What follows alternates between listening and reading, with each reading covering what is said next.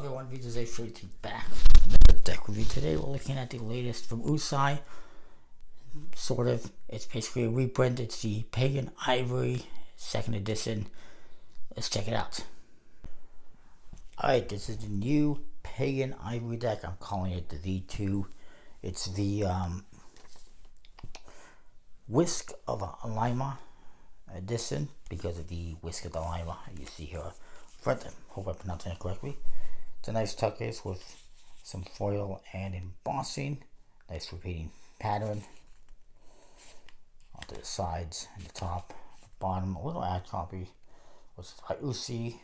I really pronounce it. It's printed by Expert playing cards, and in the back, same as the front. Nice custom stamp seal, Pagan by USI. Exclusive. Still available on the website last I checked. And by the time this video is up, it might be sold out, more than likely. The inside is brownish color. And as I mentioned, there's 1,000 decks printed, that's why it might be sold out. However, they're a little bit pricey. I thought they were pretty pricey. Was it 30 or 45 bucks plus shipping for a deck? It's not overly limited, and it's pretty much just a reprint of a previous deck with a different tuck case because cards are the same, really. Aside from, I think the original was printed by USBC, so there's a couple less cards probably. To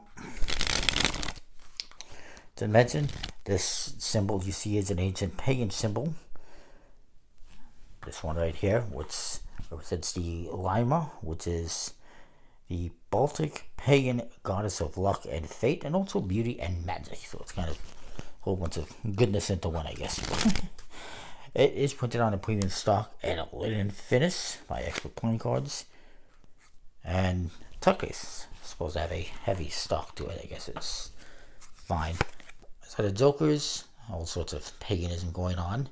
This one's got kind of red floral elements in the corners. This one's a darker color. There's a back design, full bleed, borderless. As far as I can tell, trying to see, I can't recall. Yeah, I would say that's mirror imaged.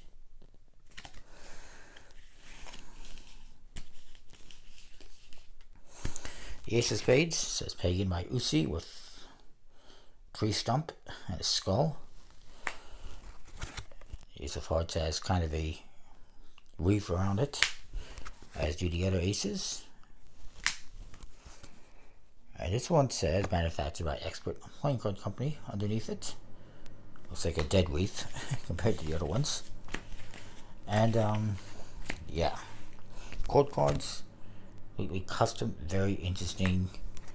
I would say original, except that it's, as far as I know, the same artwork as the previous deck, or previous decks, I should say, that they put out. But been a while since I looked at them, so I couldn't say 100% for certain it's exactly the same.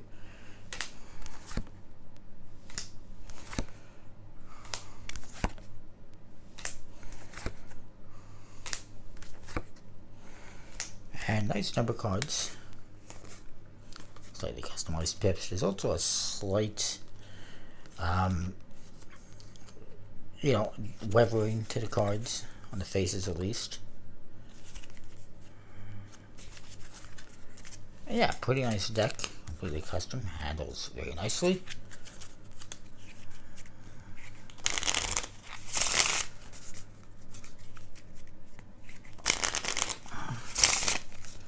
I like it.